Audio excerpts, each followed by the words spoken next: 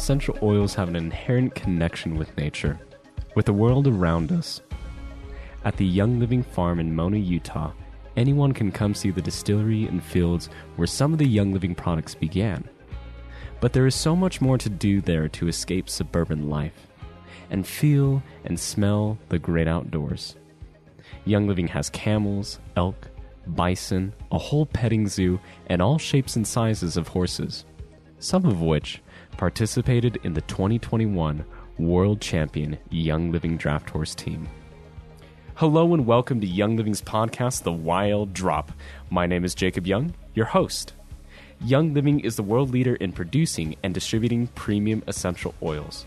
This podcast will provide you with drops of information about Young Living, including stories, history, products, lots of little fun facts, and even more. We'll also give you an opportunity to get some free product. In studio with us today is Brittany and Tim Sparrow. Together, they manage the Percheron Show team for Young Living. Tim, Brittany, welcome to the show. Thank you. Thanks for having us. So you guys just got back from a draft horse show in Michigan. Wow. And y'all did fairly well there? Yeah, Lansing, Michigan. We hooked the six twice. First time we were third, second time we were first. And it was the end of a long summer. Oh, I don't doubt it. And with that long summer, kind of talk about that summer that you just experienced. So you had the World Championships in Shipshewana. After that, we had our draft horse show at our Mona farm. And then after that, you went to Heber, Utah for another show. And right after that was Minnesota. We laid over in Minnesota, and then we hit the show in Lansing, Michigan. So that was really just our fall run. We basically start competing for the year as soon as the previous year is done. So last year left us with a little bit of a sour taste in our mouth. We had placed third at the World Finals, and that kind of gave us a little more grit. So we rallied back, and as you said, we hit the summer because it's accumulation of points. Yeah. So at every competition, we get points, and the top four in our breed, the Percherons, the top four in the Belgians, and the top four in the Clydeshire breeds will make it to the final. So those top 12. So it's a year-long process. So last September, we buckled down and we decided that this third was not acceptable. So we hit the shows all over the Midwest. We traveled as far south as Florida. We went to Indiana, Ohio, and back several times because the Midwest really is the heart of draft horse country. Mm-hmm. And that all came together for the finals in Shipshewana. Wow. So going back, for somebody who's never been to a draft horse show before, when they walk in and sit down in the arena, what are they to see and what are they to expect from that show? At a draft horse show, you hook from a single horse up to an 8-horse hitch at some shows. Most shows, only a 6-horse hitch. At our show, we have an 8-horse hitch. But, the horses, they come in at a trot. The judges they're judged by one person, and they're looking for the performance of the horse, how their head carriage, how they travel, their sound when they travel, like they're not huffing and puffing. Yeah, they're breathing well. And so you're looking for the overall performance of the horse, how they're working together, their overall picture of the unit, and how they're performing as individuals. Great. So in that show, what exactly are they doing as far as the uniform? Because they go around in a circle, and then they change, and they reverse back across, and then do a circle again.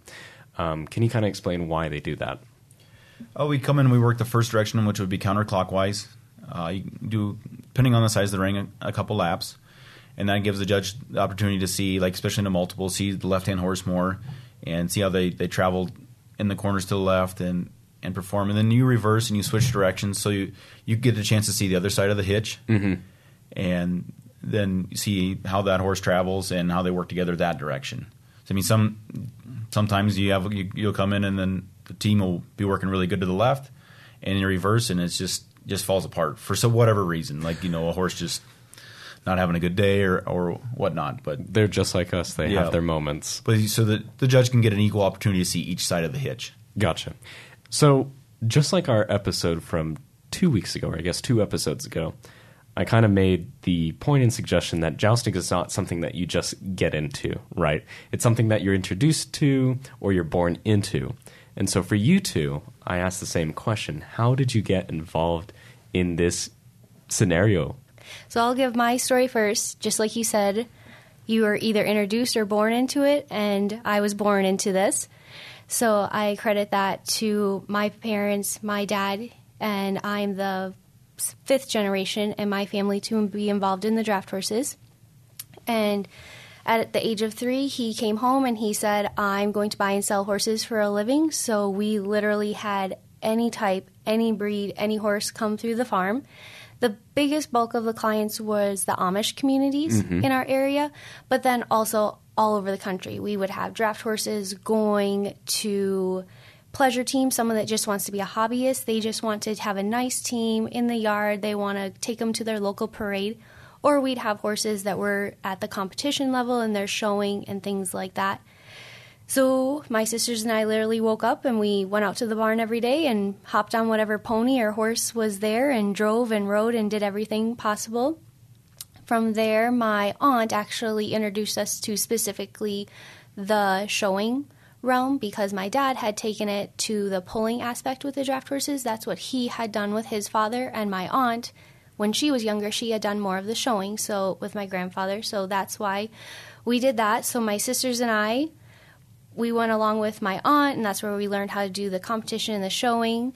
And from there, we took a little stint of a break, and we talked to our parents and said, we love the horses and we love the draft horses, but everybody in our family does this, so we want to change it up a bit. And so we did some quarter horse shows, some pleasure, things like that. Then I met Tim, and it's been draft horses ever since. So you got out of what you didn't want to do just to get back into it. Well, I wouldn't say I didn't want to do it. We just wanted a little bit of a break, like you said. Want that to do was something all, different, yeah. And to experience the different disciplines with the draft horses and different things that you can pull on from the different disciplines. I feel like we use that every day because we're learning different tools and techniques. That's awesome. And Tim, what about you? I grew up in it. I think I'm the 7th generation to live on our family farm in Iowa. We had draft horses all along, and cattle and farmed. But the horses are always my favorite thing to do.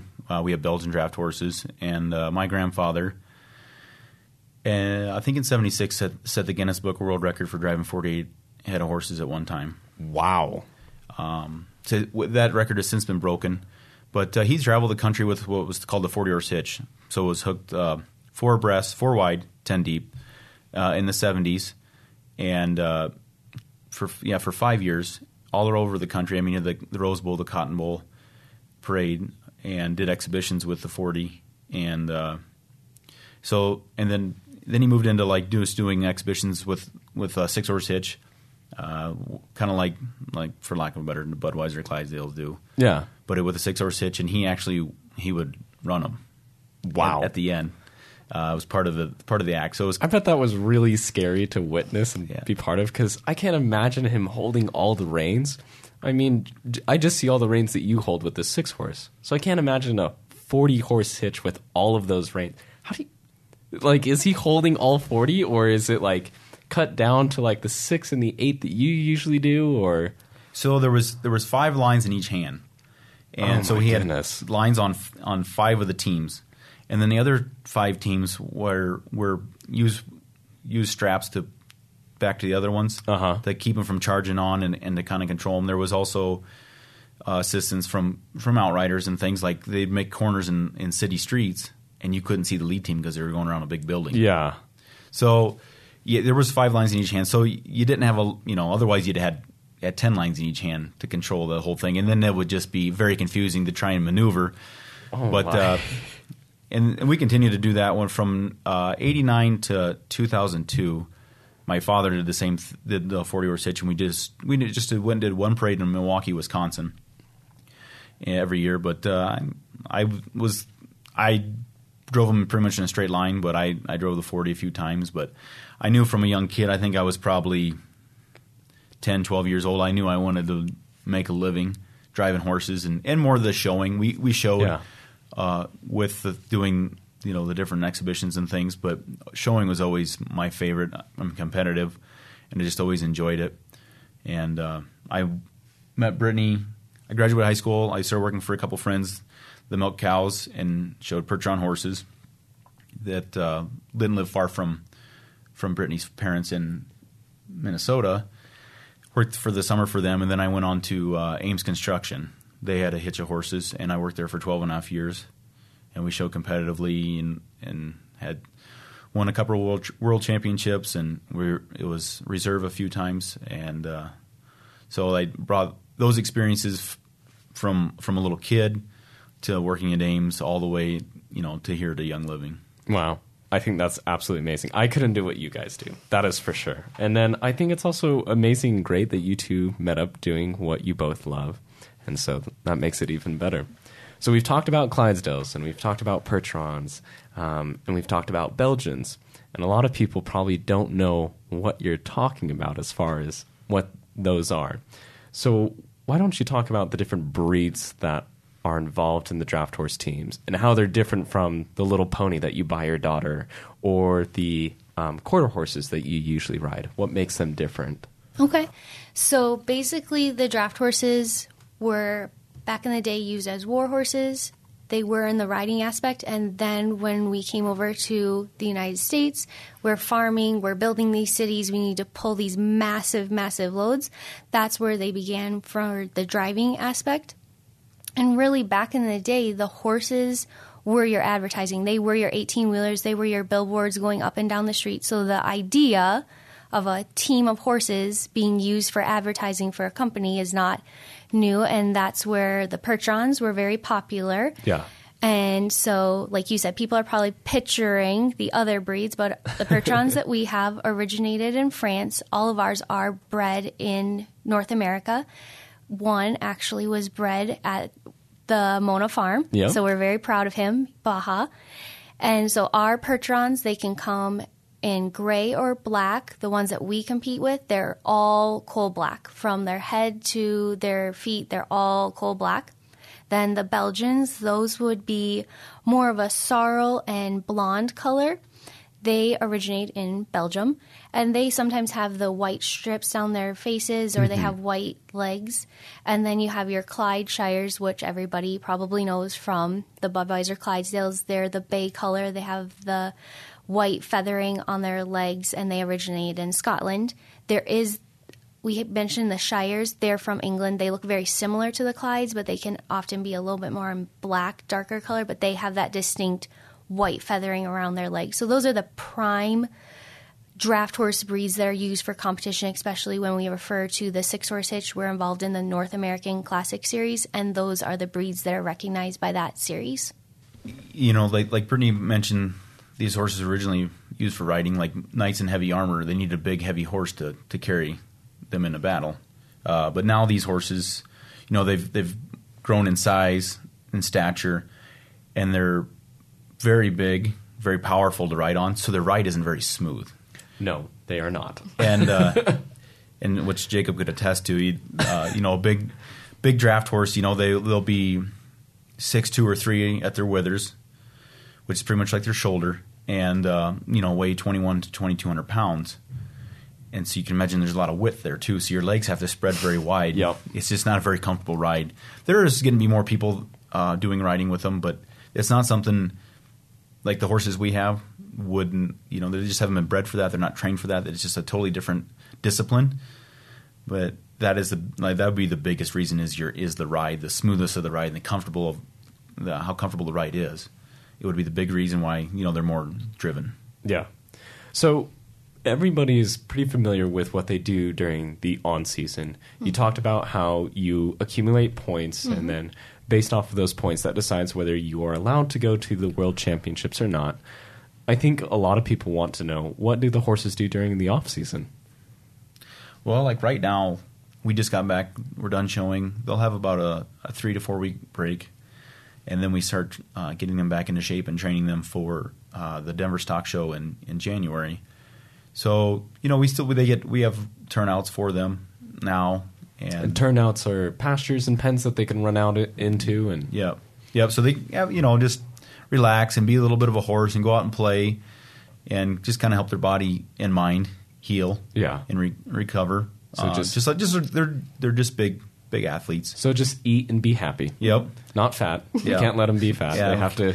They have to be conditioned and stuff. So. And then we just ease them back into driving. Like when we give them that much of a break, we'll just drive them 3 days a week and trying to ease them back into it, not pulling too big of a load or anything, or ask them you're just kind of starting from scratch. Yeah. You're getting their legs back underneath of them, and then then we start training. We do pull a sled some, and we ask the horses to carry their heads very high. We do not do that on a sled when they're pulling a load. We ask them to just carry their head where they're comfortable, but that the sled helps them to use their hindquarters, their hind legs, to drive up underneath themselves to carry their heads high and have the front motion, like pick their front feet up high. So that work right there, you just kind of get them back and get the muscles back working and build that muscle tone up. So then when we do ask them to perform, everything's in, ideally is in shape like I said, like an athlete, so that you don't strain something or hurt something that isn't back into conditioning and everything. Yeah. And then, as we get closer to the show, we do a little bit more trotting and stuff to help build their cardio up into practice. Just like any athlete, they're good at their craft because they practice it a lot. Yeah. So it's a fine line to not practice the trotting and do too much trotting, because you don't want to wear them out before you get to the show or break them down, because the shows are they're intense. Yeah. And a professional athlete doesn't compete at the same level year round all the time. Yeah. Yeah, so it's just practicing the basics over and over and over. Yeah. And just like you said, that's what makes the professionals so good at what they do, because they just simply practice the basics. No, that's great. I think one thing that people would like to know is, obviously, the horses don't do this their entire life. So once they hit their retirement period, what do they do after that? Do they go to a different farm, or do they just kind of lay out in the pen and just be fat and happy for the rest of their life, or what happens after that? So that's where we get to have a lot of success, or we've had a lot of success with our retirement plans for our horses, and we've put horses at different times, whether it may be age or simply a horse just hasn't matured into what we thought they would be.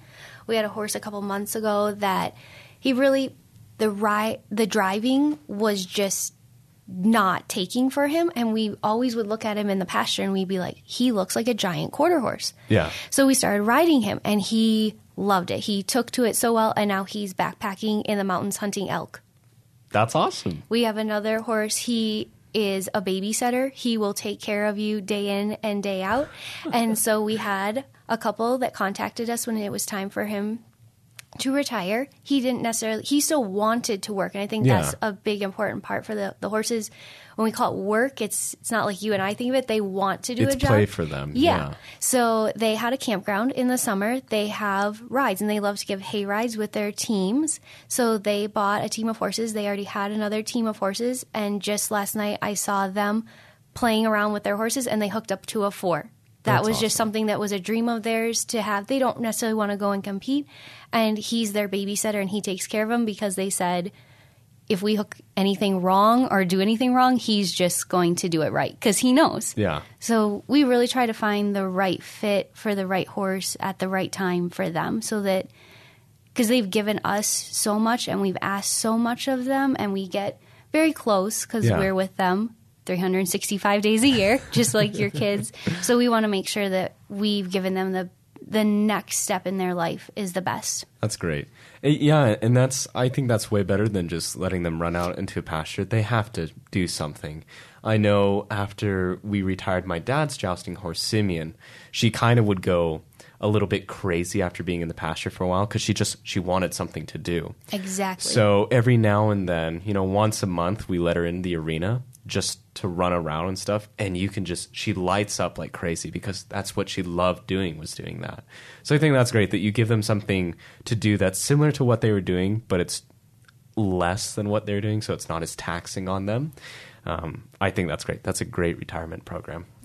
So as far as, there's a saying that goes, you work hard and you play hard, but at the same time, when you do both of those things, you have to recover as well. So when you're taking care of these big, amazing, wonderful animals, what does that process look like? Well, like one of the biggest things, like in their feed ration, we use an infrared twice a day, and I feel like that helps.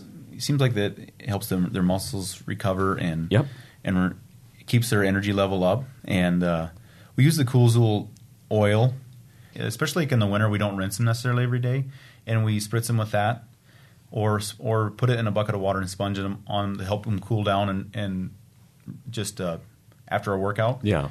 Or a Coolzool gel we use on different muscle groups on their body, some on their neck and their backs, where they're working and stuff and driving like show horses, where tends to have the most strain. Yeah. And the animal scents we use on a lot of the wounds, lavender spray. Yeah. The mist.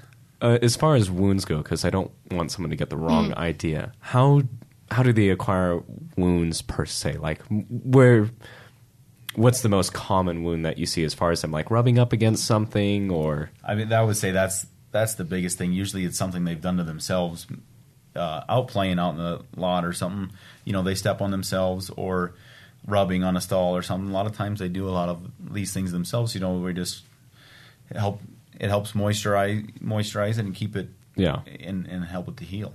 Okay, great.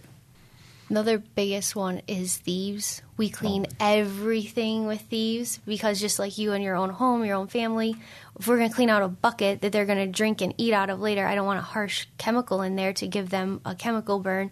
So everything at the stalls is all cleaned down with thieves. We even have a sprayer when we get into a new setting and we spray down the stalls.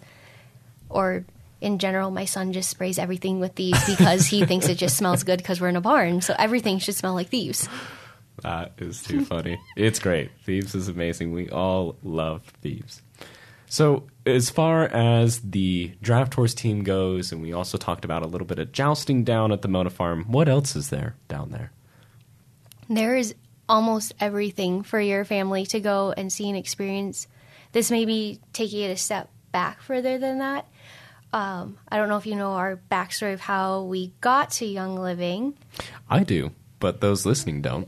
So, obviously, we were competing with Ames Construction, and it's a small world in the draft horses. So, we knew your dad, we knew him starting up this hitch and things. This had to have now been 7 years ago. He called Tim, and he said, I want to start this horse hitch, and I want you to be the manager. And I'm literally, if I was sitting here right now, I'd be touching the table because I'm 7 months pregnant. And Tim's telling me about this, and we've dreamed about this, and this is everything we've ever worked for, and this is everything that we want, but I am 7 months pregnant, and we cannot fathom picking up our family and moving across the country. I don't even know if we can make it across the country or where. And so, hesitantly, he said no. And I think your dad, maybe Tim can attest to that conversation. Yeah, he did. I talked to him, and he said, well, I want you to come out, interview, drive some horses, and I'll shoot some horses. And I said, well, Gary, I said, right now on our stage of our lives, I said, I don't want to waste your time or your resources. I just feel like it's not the right time for me. I said, so I don't think he was real thrilled with me. But then it was just about a year later. It was exactly that is the part that I still go back to every day, because for that next year we'd look at each other and we'd be like, was that literally the biggest mistake of our lives? Because there's only so many opportunities. Yeah. And literally that day, on our daughter's first birthday, we got the call that he was looking for a new Pertron manager. And we both looked at each other and we're like, how did this happen? How this literally happened to the day. The reason we couldn't go a year ago was because I was pregnant. And now on her first birthday, they're got things a little more together. Yeah. And we were like, okay, we basically had gone over everything. You can pretty much know a job on paper. Before we even flew out to Utah, there was just basically one question that we need to ask your dad in person. And that was if we could do this as a family, because we grew up. And as you said, typically someone does not decide to go into this industry, work this many hours at 18 years old. You're born into it and you love it for a reason. And that's what he said. That's why this farm is here. This farm could simply just be crops and a distillery, and it's not. It is here because I knew that adults would come and they'd want to see the distillery. They'd want to see how the crops are grown. They'd want to see the seed to sale process. And kids would be tugging at their parents saying, come on, let's go, I'm bored. And he said, I wanted that to be the reverse. I wanted the kids to be here. I wanted them to see the horses. I wanted them to walk through the fields. I wanted them to have all of these activities and places for a safe place for a family to go and experience all this. And I wanted it to be the parents saying to their kids, come on, guys, we need to go. And now we literally get to say that to our kids every day. Guys, it's time for us to go. That's awesome. And I'm so glad for both of you that you're able to do it as a family thing. I think it's amazing, especially to see Rylan and him compete as well. And watching him compete in the kart during the World Championships was just awesome to see. And just seeing your two little daughters running around too, I think it's just the greatest and most wonderful thing ever. So we think so. Well, and I think the big reason why it is the draw for adults and kids. There's so many activities for the kids, but also there's such a you don't have to know animals or horses or anything, and it's very intriguing because we have our Percheron show team. But there's the jousting department. And, that's, how many people do that? That's pretty neat. I mean, it's pretty intense, too. It is. It is indeed. But, then you can get a ride on the trolley around the farm and see the Friesians. So there's just so much to do there. Besides the Friesians, there's their miniature cattle, there's a camel, there's we have elk, our petting zoo, and then during our events, during our Easter extravaganza, we have an Easter egg hunt going on. During our lavender days, we have our lavender harvest and the 5K through the lavender, which is beautiful and gorgeous. You start early in the morning from the sunrise and you get a run through the fields. It's great. And Fall Festival, we've got the PCRA rodeo, which was amazing this year. Pontoon boats, and I was just gonna say there's no other place that I can think of that has all those things in one spot. We were gone for most of the construction of the new paddle boats and the splash pad and the rock wall, so my kids are definitely eyeing that up now. Thank you guys so much for joining the podcast today. Could not thank you enough. We appreciate all that you do, your love, your care, your passion for the horses. Everyone who has come to shows, members, non-members, they see your love and your passion and the care that you have for the horses. It's great. I know for a fact, especially for those who don't already know, we won the World Championships this year. You guys have worked extremely hard for that, and seeing all that hard work paid off was an amazing experience, especially to be there in the wagon with you guys. And I know my dad would be proud. My mom was extremely proud. Our whole team is proud here at Young Living. So thank you once again for coming on and doing all that you do. Thank you. Thank you for having us, and thanks for everything that you guys do for us. You're more than welcome.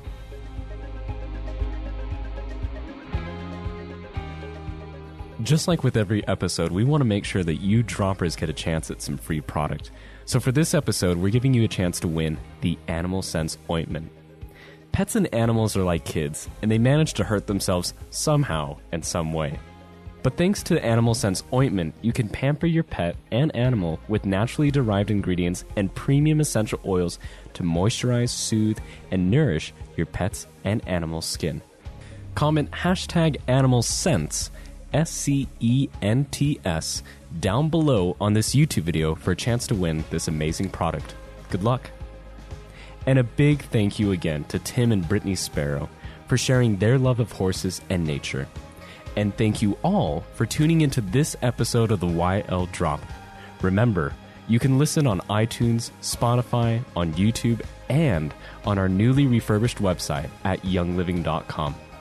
Don't forget to oil up, Young Living family. This is Jacob Young, dropping out.